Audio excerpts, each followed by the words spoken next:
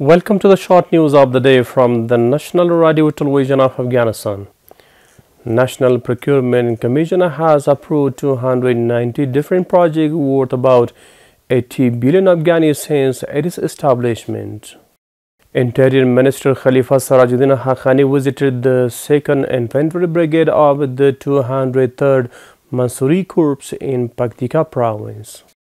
Japanese ambassador to Kabul Takayushi Kuromiya stated that Tokyo is dedicated to fully collaborating on the implementation of development projects in the reconstruction of ancient sites in Bamiyan Province.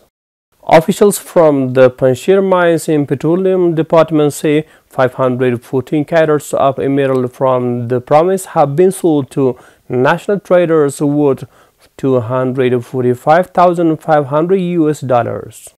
Officials of several domestic and foreign companies have expressed interest in establishing a digital and online matter system in a meeting with Dr. Abdul Bari Umar, Chief Executive Officer of the Afghanistan Barishna Shirkat.